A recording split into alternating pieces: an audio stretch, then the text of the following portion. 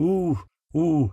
Is anyone excited for the new Star Trek series set in the Kelvin timeline? Because the people at Paramount hate money so darn much they think it would be a good idea. On August 23rd, 2022, this article from Giant Freaking Robot seems to also think being able to pay the bills is overrated because they seem to be in support. This is, quote, unspoiled territory, quote, for creators where there is centuries of unwritten history to explore. Apparently, this history is where the Irish and Germans have taken over shipbuilding because breweries are now how they power their ships. There are a few details on the nature of the series at the moment, but as a refresher, the Kelvin timeline is the name given to the spin-off timeline that Abrams established where the USS Kelvin, named after Abrams' grandfather and now the ship James T. Kirk was born on, is destroyed by time-traveling Romulan miners. The time police were sleeping that day, so we got 3 movies where the Enterprise crew pretended they were on a soap opera, and there's even a love triangle of sorts. So, comment below. What are your thoughts?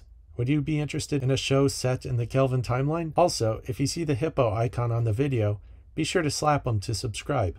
He's been naughty.